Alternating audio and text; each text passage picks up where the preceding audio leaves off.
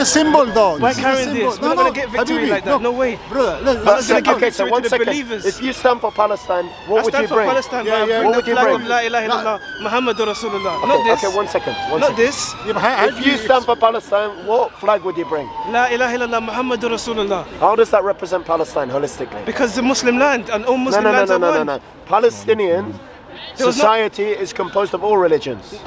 Okay, but it's a holy city of Jerusalem. Have you been to visit Jerusalem? I haven't been to visit. But Palestine is part of Sham. You a bit. Palestine is part of Sham. Sham was carved up by the Europeans. Many religions though. Yeah, but this is a complex subject. Before the colonials came in, it was all one land mass. You're right. That's fair enough. But today, this is representing Palestine. The reality of today is Palestine is composed of all religions. This is a holy city. But Umar bin al-Khattab conquered Palestine. Yes, the whole of Sham. He conquered it under the flag of La ilaha illallah. History to one side. Yeah. What we're in modern day context now. We don't need to follow that. We follow the Prophet and his companions. This is not going to bring us victory. We live in 2021 or This is not going to bring us victory. Only Tawheed will bring us victory. Nothing will bring victory, but this will bring Tawheed will. Not this. Not nationalism. One second. Palestine is composed. Palestine represents Muslims, represents Christians. It's Muslim majority land. It's Muslim majority land. What? So you disregard all the other religions or the other sects? But the Muslims conquered it. From there, they ruled it. Regardless, Palestine is an inclusive society. This is written in the Charter of Hamas. It's part of Sham. It's written in the Charter of Hamas. If you stand for Hamas, you stand for Hamas. They bombed the American Muslims that want the Sharia. Who's going to liberate Palestine? Only the believers who are willing to. Who's going to liberate Palestine? Who's going to bring armed resistance to liberate Palestine? The Mujahideen who fight for the sake of La ilaha illallah. Who are the Mujahideen in Palestine? Anyone who is fighting for Hamas, no? Fighting for the sake of Allah subhanahu wa ta'ala to make his word the highest.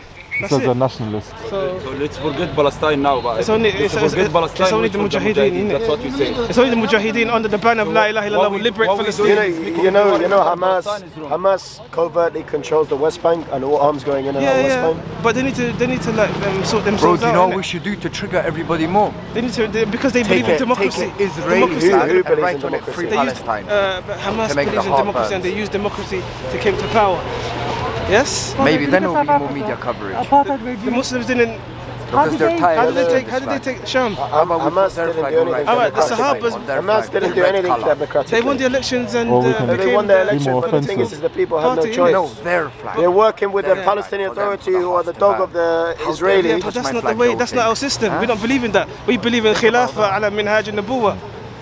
So what we exactly. What we say we should forget Palestine. That's what you say. We should carry these flags in it, these nationalistic flags. So how we can make the world remember there is Palestine, there is people occupying or prisons? We have to raise the banner of La ilaha illallah and the Tawheed flag in it all the way. Yeah, we shout La ilaha illallah anyway, but but not carrying this symbol of nationalism. We're not going to get victory like this, bro. If I wrote La ilaha illallah in the flag now, when Palestine is free, you don't think that's the start of the Khilafah? You don't care when they're killing, things work in stages. Things work in stages. We want an ultimate goal, but things work in stages at the end of the day.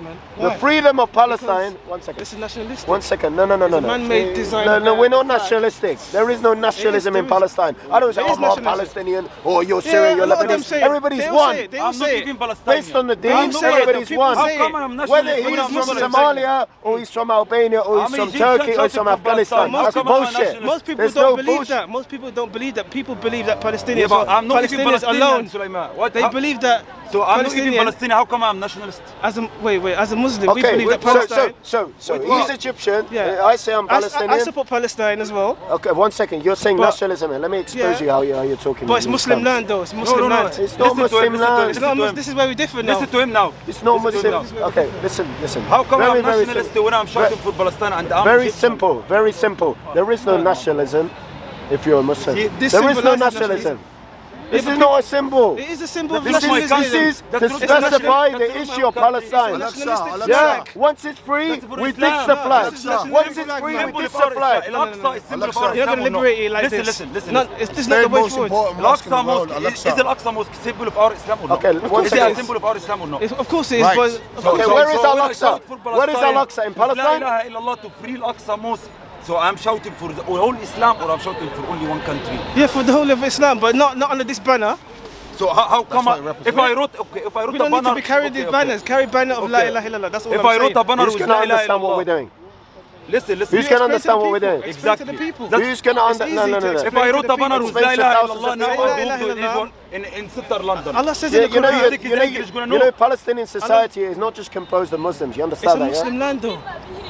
The Muslim majority, but there are other Muslim, sects, other religions. You need to be inclusive. Yeah, but it's Muslim. The Khilafah is not Muslim only. It includes everybody, including Jews. We know that, yeah. But it's a Muslim land originally. No. When Don't the Jews say came Muslim there. land. Why it's not? Muslim majority. Be specific. It's a Muslim land as well. Muslim majority. Because Muslim majority owned land. Muslims were there before they came and Palestinian kicked the Christians people and out. Palestinian Jews and Palestinian Muslims.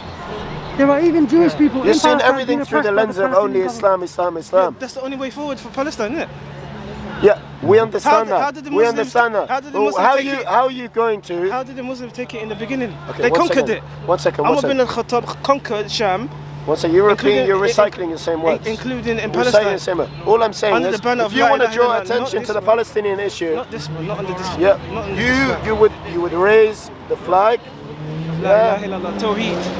No, you raise the flag of Palestine to specify what it's about. Nobody in the street is going to understand what Tawheed is. Listen, why is the Muslim not united behind the Palestinians? A non-Muslim will not understand what we're doing. Scholars need to explain what Tawheed is. That's the problem. We specify in Palestine only. The only way forward this is the easiest way to represent Palestine. It's not the easiest way. It's not the way. You don't understand. Because we speak to people. We speak to people who are non-Muslim. They would not understand what Tawheed is. What? You can break it We're down. not working with Muslims. We're working with non-Muslims. Because we need them on. We don't need to work with them. We need to work you for know ourselves. Who the biggest allies of us are? The Jews. Listen to what you're saying. The biggest allies of the Muslims are the Jews, but the Muslims don't leverage the Jews in the right way. Did the Sahabas needed allies from the non-Muslims to liberate their lands? No, they did not. No. They struggled among themselves. And Allah gave them victory and opened the land for them. You're saying Palestine will not be free? Not under without the help of the Jews? You're in a dream world. No. In the end times, what did the Prophet ﷺ say? One of the signs of the hour, the Muslims will fight against them and will be victorious over them. You leverage them first. Okay. You need to be close to them first. So the Muslims will be victorious over the Jews in the end time. Father, look at South Africa. Without any support, Allah's going to give them victory. South Africa is an example of an apartheid state. One of the signs of the hour. Only the Jews freed South Africa. Only the Jews freed South Africa. It's the people living in Israel.